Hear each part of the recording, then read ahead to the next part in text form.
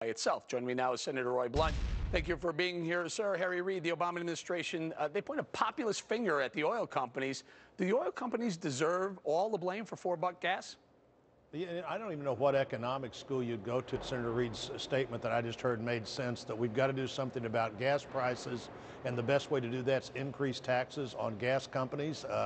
I mean, that makes no sense at all. And in fact, they finally admitted that they would have no impact, no positive impact on gas prices with their proposal. And I think the likelihood is that, like all other taxes, they would have been passed along at the pump and prices would have gone up, not down. What we need is more American energy, and that'll produce more American jobs. And what we really need are more private sector jobs in the United States. Boy, you point to the exact right place to go for new jobs. You want job creation. Look at the oil companies. Look at the drillers. Look at the refiners. Literally could add millions of American jobs if you open it up a little bit.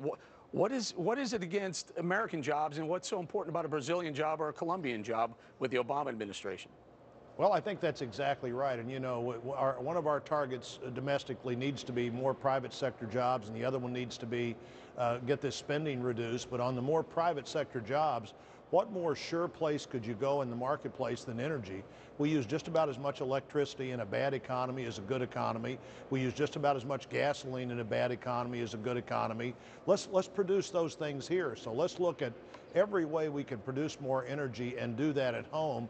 And the way to do that is not to tax our companies and discourage American exploration and encourage, in fact, that they look other places, or give these other countries like Venezuela and Brazil an advantage over our companies by advantaging them in the tax marketplace. And it would just like being in another universe where we're not talking about realistically what we ought to do, but it's so much easier just to bash some company than it is to really try to help create jobs and solve the problem. And very quickly, Senator, $3 billion is what they were looking to tax the five big oil companies more.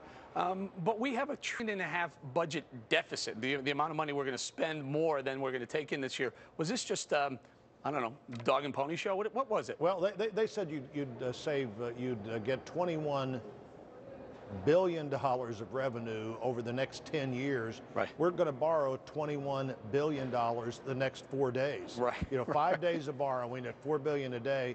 It was just, let's not deal with the real problem. Let's not create the real opportunity. And again, like you said, the real opportunity in job creation is American energy, and we ought to be looking for everything we can do that encourages that, not looking at things that discourage that. All right, another example of Obama math, fuzzy Obama math at that. Thank you very much, Senator, for joining us today. All right, bring that